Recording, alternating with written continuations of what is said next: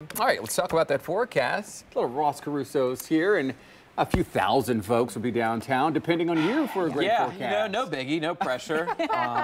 You see me once a week, and you put all this weight on my shoulders, it'll be okay.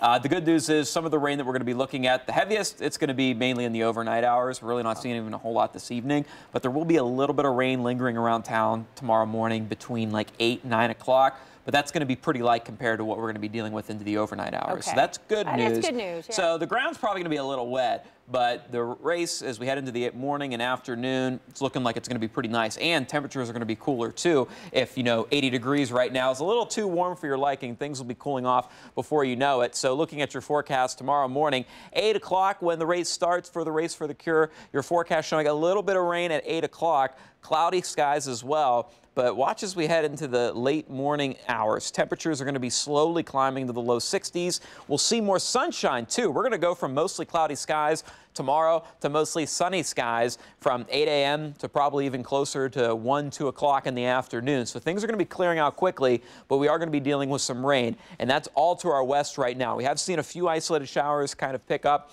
This cold front will be coming through, triggering quite a few severe thunderstorm warnings through the southern plains. But for us, we're not looking at any severe weather, not expecting any strong storms, but still some non-severe thunderstorms, possibility, some heavy rain, frequent lightning possible as well. But things are looking pretty dry for us. We have been looking at a few isolated cells that have been tracking through to the south and east, out through Pickaway County, now in Fairfield County, just east of Lancaster. Looks like a brief shower just passed through Zanesville. That's pretty much all we've been looking at for us so far this evening. Temperatures are continuing to stay on the warm side, and with those winds out of the south-southwest, we're getting the humidity to bump up as well, so feeling like it's closer to 80 degrees. We already have a handful of places even into the 80s right now. Bucyrus at 80, Marion at 80, even Springfield over on the west part of the state looking at 80 degrees, 78 in Athens, 73 in New Lexington, and maybe a little cooler in some of those spots that have some of that rain that's passing through. But expecting the showers to be pretty hit or miss up until the early part of the overnight. That's when things will turn a bit more widespread. So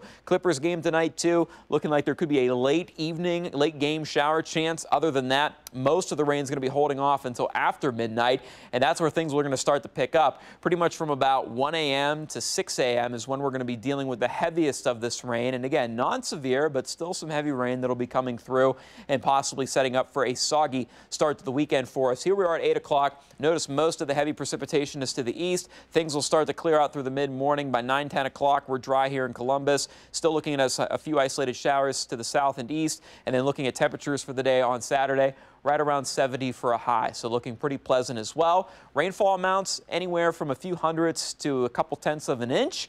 Further south and east, probably going to be dealing with some heavier amounts, maybe close to a half to an inch. So depending on how much of that rain you get, could be the difference in if you're going to be taking care of the lawn tomorrow or Sunday. Either way you slice it, things are going to be nice and warm for us as we head into the end of the weekend. Things are going to cool off a bit going into Sunday morning. Temperatures will be into the mid-70s, though, as we head into the afternoon. And then a stretch of wall-to-wall sunshine on the horizon. High pressure is going to be coming in handy next week, but those temperatures are going to be flirting on either side of 80 degrees, perhaps for the foreseeable future. So don't forget the sunglasses and sunscreen.